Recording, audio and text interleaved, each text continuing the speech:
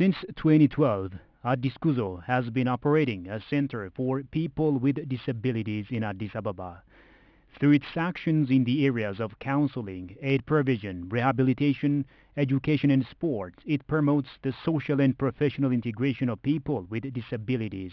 The center is run and operated exclusively by Ethiopian employees and is enjoying high recognition by national and international organizations, local authorities, and diplomatic representatives.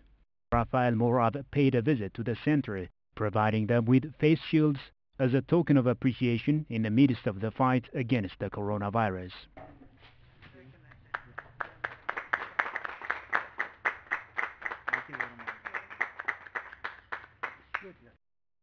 He has commended the center's commitment to helping the disabled overcome their challenges and barriers. You are doing a wonderful job.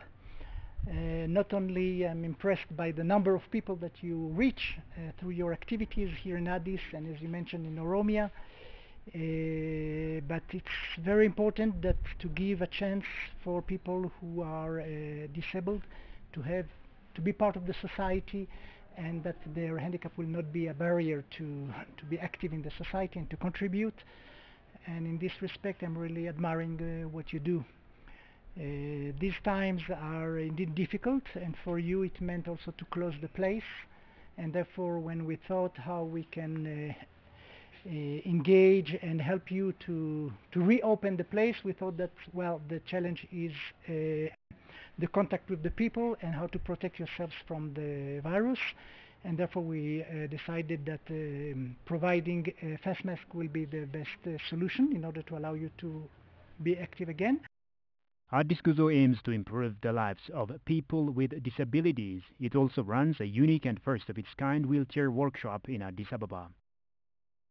We focus on addressing issues affecting the lives of people with disabilities. Therefore, our aim is at improved living conditions of persons with disabilities. As a result, we have 5 major areas that we focus: provision of mobility aids, including different types of wheelchairs, wheelchair maintenance services. In this compound, as you see, the setup is like this, and rehabilitation service for children and adults. Children come to this compound at least twice a day, and they come with their parents and guardians so that they see what we do in this area. They have held the donation as timely as they plan to open soon. It's very important and crucial. It will assist us to open our compound fully with protection equipment as we are preparing to open the compound by the beginning of the new Ethiopian year. Beneficiaries of wheelchairs have taken the occasion to demonstrate electric wheelchairs with trucks imported from Switzerland.